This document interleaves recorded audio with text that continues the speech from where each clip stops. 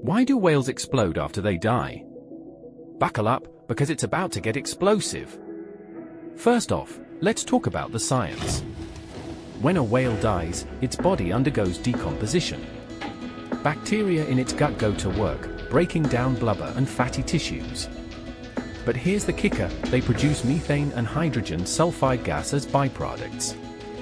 These gases build up inside the whale, creating pressure. Whales have this thick layer of blubber that insulates them.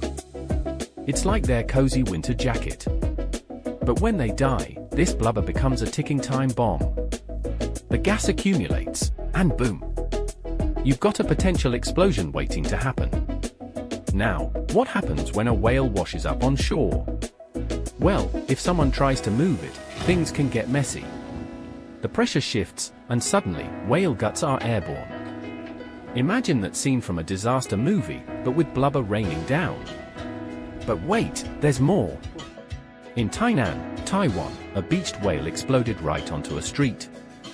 Traffic came to a halt, and locals were dodging whale bits like it was a bizarre game of dodgeball. Talk about a whale of a story. So, next time you stumble upon a stranded whale, remember, it's not just a carcass, it's a ticking methane bomb. And that, my friends, is the explosive truth behind why whales go out with a bang. Thanks for watching, and make sure you subscribe and smash that like button.